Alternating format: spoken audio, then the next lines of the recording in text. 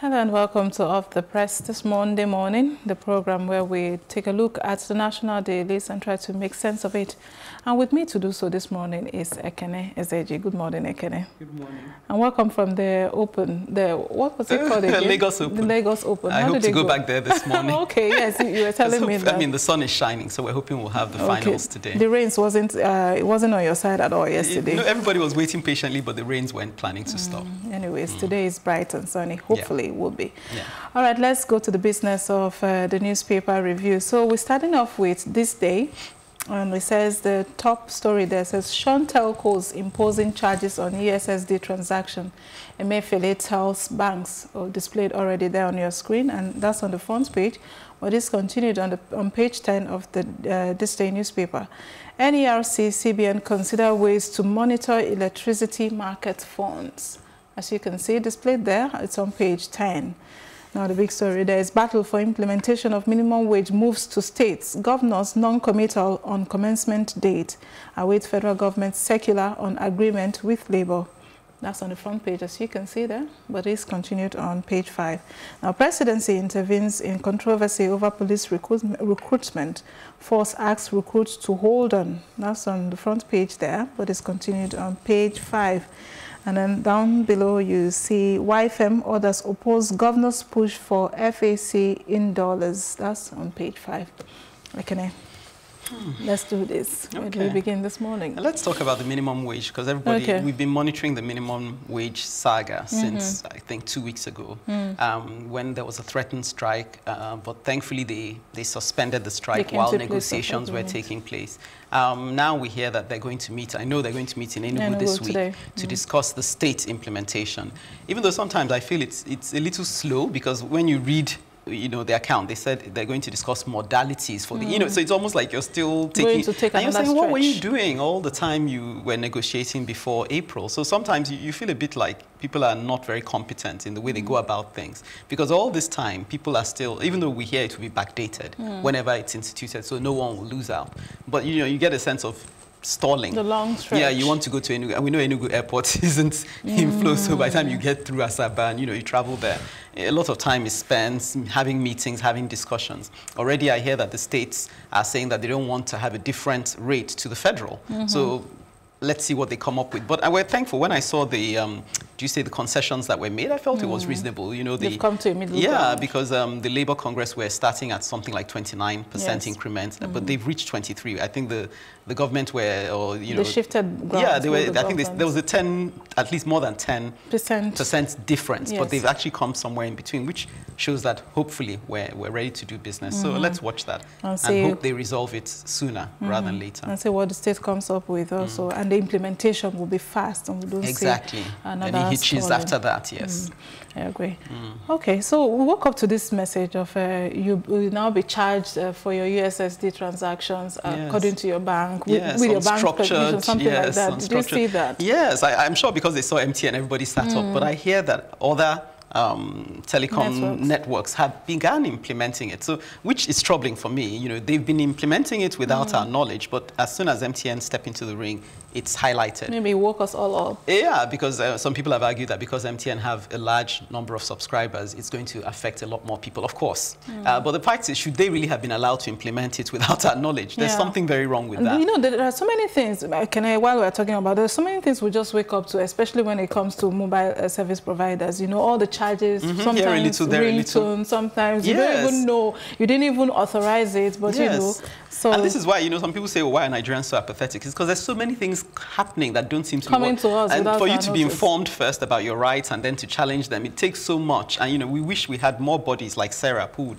get in between these service providers and us, and just break it down for us and fight on our behalf, because the average person is already bogged down with what they have to. I mean, let's just even look at the details of the story. Apparently, from what CBN are saying, Godwin Emefiele, that he actually refused when they tried to negotiate for this USSD charge. He said, that they shouldn't push it on, because essentially what you have is the banks have struck a deal with the telecoms companies and said, look, do our transactions for us and negotiate whatever benefit you can get. And so the telecoms company are trying to get the upper hand by saying, look, we want to charge this much to the consumer. But CBN refused. But despite that, he said not only did they not follow his recommendation, they marked it up by 300%. How does that happen? Who is supervising these telecoms companies? You know, who is reining them in? Because we can't have the banks charging us and then the telecoms charging us. And at the same time, you're telling us that we must transact online. So if you push us to a much more electronic transactional, platform, and we're being slammed there, you know, of course you can see why the government are nervous, because it doesn't take much to see that if you keep pushing people to the brink, at some point they're going to have enough and say, look, we've had enough of this. So I think he's right to step in. I think, you know, they should arrest this, and we need to understand who is holding these telecoms company to account. I'm glad it's been brought to the fore. Yeah, there was a lot of Twitter conversation about it yesterday also. And rightly so. I mean, that's the place where you almost get answers almost immediately. They said there was a bit of a revolt on Twitter, which is why, you know, that's why, rightly we're looking at things again. On the front page of the papers also. And I think they should go back to the previous telecoms company and arrest them as well. So not just MTN, but every other telecoms company that has... those who have implemented. Maybe they could even pay us compensation for having charged us illegally. Without our knowledge. Yeah, without our knowledge. No permission at all. All right, so that's it. The presidency intervenes on the controversy over police recruitment. That's on page, on the front page there, as displayed. And any thoughts on that? Or again, it's just this, it reminds me a bit of what we've just discussed. There seems to be a kind of, power tussle. Yeah, and the fact that it's not seamless. You'd think people who would work together, and we're having to hear that they haven't actually, it's not synchronized. So why is it 10,000 police proposed to be recruited? And the president, you know, and people are, you know, it seems that we're not in agreement about the recruitment process. Authority? Who's supposed to clear this? Why are people taking actions? Why is everyone acting as though they law unto themselves? So I hope at the end of these reports, we get to understand where the ball was dropped, who broke the link, so to speak, and let them be penalized. So we get a sense that things are in a kind of structured format. And then there's a due process format. Yes, I agree. There's a due process. Who's supposed to do what, so that... and they're following that process as well. Yeah. All right, that's it for this day. But on the back page, very quickly, there is a column there by Ijoma Nwogugu, and it says Nigeria's wrong-headed budget. Please grab a copy of this day newspaper and find out what that's about. As we move on to the Punch newspaper now, it says World Bank approves Nigeria's $3 billion per sector loan. That's on page 24. CBN opposes MTN over mobile banking transaction access on page 24. Sealed marts. Lagos car dealers demand 10 billion naira from customs. That's on page 11. And terrorists smuggling fish into Nigeria. That's on page 8, according to the army there. And then minimum wage. NLC states chairman meet Tuesday. Talks with governors begin. That's on page 2. And they say, we won't accept lower adjustments. State chapters of NLC saying. And then protesters said there's a picture story there. Protesters set ablaze on fire. Protesters set buses on fire during a riot over an increase in the price of metro tickets. That's in Chile, Santiago. That's a picture from Saturday's protest. And then flooding, Lagos, Ogun brainstorm on Oyan's Dam's water release. That's on page 36. And APC PDP exchanged words on Makinde 8 billion naira interchange on page 12. Ebonyi groom slums at reception, dies in hospital. Oh, that's so sad. On page 5, as you can see displayed there. And yet another sad story of 19 killed in Lagos, Ondo, Plateau, and Abia crashes. These stories, you find them on pages 4 and 5 of the Punch newspaper. We already talked about the CBN thing. So. Yes. I mean, I'll just quickly talk about the Ebonyi groom. Yeah. It's such a sad story when you hear about, you know, people on the brink of starting a new life. Happiness, so to speak. And, you know, unexpectedly, something tragic like this happens. You know, you wonder, was it the stress of preparing for the marriage? Sometimes I tend to think that it's very stressful. Sometimes we put so much on the day. We don't know, but I just feel so sorry for the bride in this situation, because I'm sure she didn't envisage that she'll be burying her. Oh, Could she even call him her husband, because they haven't, have they sealed the vows? And so it's a real sadness that rather than celebrating, you're having to. But that's life, you know, so we have to be prepared for the unexpected. I'm trying to think of the other stories that There's flooding, Lagos. Well, the flooding, how can you miss the flooding? Yeah, you know, not at all, because people have remarked, obviously, that it could be a sign of global warming. It is. I believe it is, Ekene, because at this time of the year, exactly. Someone mistook it for rainy season. I'm like, no, rainy season is in June. You shouldn't see the amount of rains on a consistent basis. Yeah, and it could rain, you know, 24 hours. I mean, yesterday being a case in point, no one would have expected that, you know, rains that started on Thursday or even before would carry on through the weekend onto Sunday. You know, so like you mentioned the Lagos Open, we had people seated expecting that any minute now the rains would stop, but it wasn't going to stop. You know, I occasionally saw a peak of sunlight and then it went back behind the clouds. So we're grateful that today we're having a bit more sunshine, and hopefully it will last for the rest of the week. But again, what that is revealing, if I may say, is the state of, you know, planning. Okay. Because, unpreparedness. Yes, and unpreparedness. There's so much.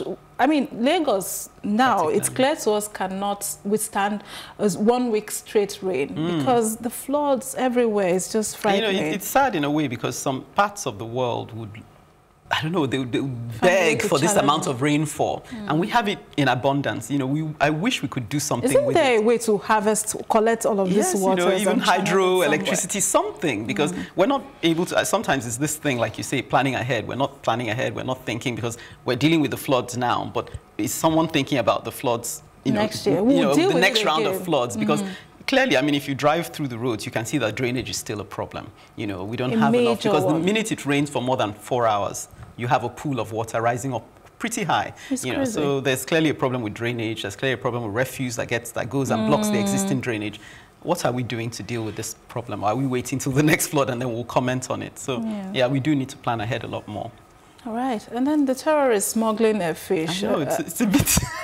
I saw that story and I wasn't sure whether it was funny or what is it an indication? Yeah, what is it again about them having to smuggle in fish? Maybe it tells us more about the profile of the terrorists, that these are desperate people who, because at the end of the day, what are they going to do with the fish? So are they they're going to sell the fish. Yeah, I mean, I think they're going to sell the fish, because why smuggling fish? Because at some point, if you remember, I remember we had this conversation on this program, maybe a couple of months ago, when the army warned that people should stop having these transactions with them, you know, selling of fish. And again, they are back today. Maybe it's just an indication that they're running out of cash. Yeah, I mean, I think we'll be happy if they are running out of... Somehow it makes them a little more... vulnerable? A bit like human beings. You know, yes, they're terrorists. They've branded them terrorists because clearly they're putting people's lives in danger. So we mustn't feel for them. But they're like every one of us in a sense, that they are looking for ways to make money. If only they could realize that the people they're terrorizing are in the same boat with them. So, you know, you're trying to make money off us. You're terrorizing us. You're kidnapping. We are all in the same boat. So, you know, perhaps we should all look for a holistic solution rather than every man for himself, you know, smuggling in fish. Let's try and find a way to drive the economy so that all of us benefit. So it's funny, but it's sad as well. Yeah, right. And there's something here I skipped, sorry. Economists and farmers disagree on border closure, benefits and losses. Rice farmers promise price crash, record bumper harvest. That's on pages 23 and 26 there. Yeah, I mean, who can miss the whole bit of border closure? The discussions are going back and forth. Some would argue that it's a good thing, even if it's a temporary measure, just to give us a chance to build up our own border. But I think most people have, the argument I've had made more consistently is that the reason for the border closure is to strengthen our border control, our taxes, our, you know, the people who are there, security. It's not because we're trying to avoid, because people have also pointed out that if you close borders, we're one of the largest exporters to ECOWAS. So if we close borders, we can't get our goods out, just as we can't get goods in. So we suffer as much as, you know, the other African countries. Ghana, one of the big labor groups in Ghana, are threatening that they should ban Nigerian products because they're not happy with the fact that we seem to be calling the shots because they rely on Nigerian goods. So it's to our benefit not to keep this border closure on for too long. But again, I pray that at the same time as we're taking this drastic step, because it seems like a bold move, I'd like to think it has been thought out. I'd like to think that, you know, before you close the borders, you already had plans to strengthen the security around the border, and you're already effecting those plans. You're not just, you know, you close borders and then you wait for a reaction, and then later I hope we're moving simultaneously. As you're closing borders, you're strengthening your security, and you're getting ready to open borders, and you're giving instructions as to when those borders will be reopened, so that we benefit from this closure. As to rice, obviously, we're all waiting with bated breath because Christmas is coming. Yes, I can. And if you see the price of rice now, it's everybody's business. That price, you know, and sometimes you're getting rice with stones in them. So you're paying more for rice that you would have imported, but you're getting less value. So again, were our people ready? Had they maybe queued our farmers? We're capable of destoning our rice. We're capable of harvesting large quantities of rice. There are some local rice that, apart from tasting very well, very good, they're even healthier because they have enough of the roughage. So I just think we need to be more organized. We need to synchronize more. You know, some of the things we've discussed already this morning. Synchronize with the rice farmers. Synchronize with the, you know, those involved, the stakeholders. So you say, look, we're closing borders now. Get ready to up your production. Get ready to improve your quality so that people now, even when we open borders again, they'll still go back and they'll stay with your rice. What you don't want is the minute borders are open, quickly let's go back to our local products. This was because we didn't have an option. So you know, this is your chance to make you know, sell us your products in such a way that we'll stay with you even after the borders are open. I hope we take advantage of this. Improve the standard and again make it affordable. Exactly. You know. All right.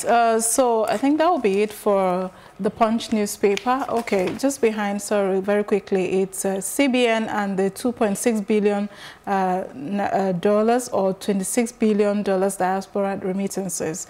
Please grab a copy of the Punch newspaper and find out what this is about. I'm trying to get, it's by Henry Boyle, displayed there. So we'll move on now to the Vanguard newspaper. Again, foreign portfolio investment in equities shrinks by 34%. And then we have border closure, how neighboring countries worked against Nigeria, already displayed there, you can see it. That story is on page 5. Border shutdown breeding criminality in Seme. That's on page 41, that story is there. And then Dangote backs doctorate degree. You see the picture story of there with Governor Obaseki and others. And then a Papa task team, the Nigerian Union of Road Transport Workers on extortion spree as gridlock worsens. That's on page 10. That story is on page 10. And OMSL setting the record straight. And that's it. This looks like, it just looks like we don't have so much here. Yeah, but my eye is still on the CBN and the, believe it or not, the foreign remittances, which you read on the back of the Punch newspaper. You know, because that amount, $2.6 billion, is actually almost as much as what we're borrowing to invest in the power sector. So when you look at that, we should be courting diasporan investment more, because clearly there is a market there. People want to send money home.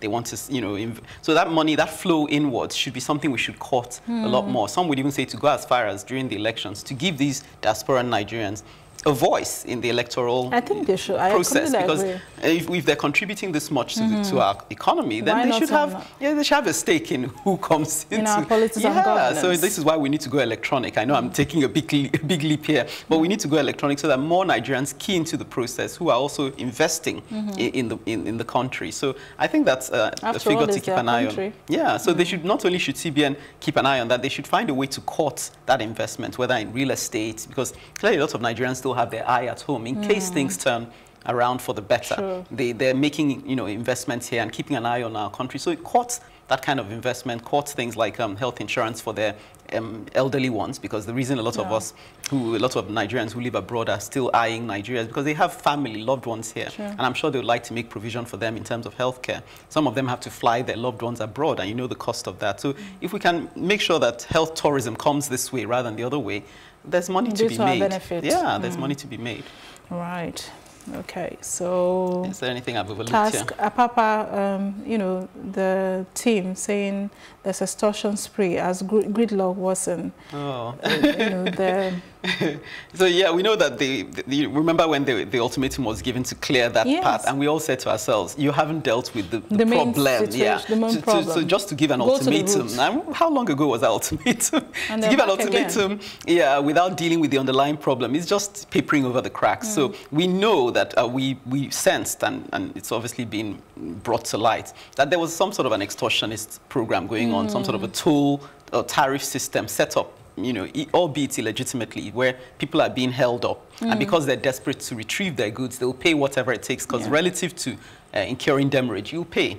You know, but it doesn't mean that it's right. And you get the feeling that... And it doesn't solve the problem either. Well, also, this is part of why we say corruption is a big problem. It's like a hole in the bucket. So no matter how much water you pour in, you know, you know these people are doing this. Even we, who don't have access to a lot of the dealings going on, suspect that this is what's going on. And people who have dealt with them tell you that this is what's going on. I mean, why don't you go in with all the authority you have and nip that problem in the bud? Why are we pandering to it? Why are we pretending it doesn't exist? And so you're back again to square one. And it has worsened, which means, yes, you've shouted, but your back is not as good as your bite. So here they are again, behaving like gangsters. And that's very unfortunate. So this is a warning to us that we need to deal with problems definitively if we actually hope to make. Yeah, especially now that people are looking for ways to make a living, you know, and it seems as if every man is really for himself. You need to take a stand and take a firm stand. With the border closure, take a firm stand. Otherwise, all you're doing is just, you're driving away the crowds, and then they come back even more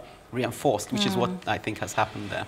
All right. Okay. So at the back of the Vanguard today is the sports news. United and Liverpool winning run. Please grab a copy. Yeah, I read a bit about that. Okay. All right. The Man U captain seemed to be gloating a bit. You know, he's saying, that he's glad he stopped them. It was 1-1. So it wasn't like they beat them or anything. And it's almost like he's gloating, saying, well, that when he you know, reserves the right to have that kind of a winning streak. When he represented Chelsea, he had that kind of, but Liverpool now, and he knows that Liverpool really wanted to win at this particular game. But of course, we denied them that pleasure.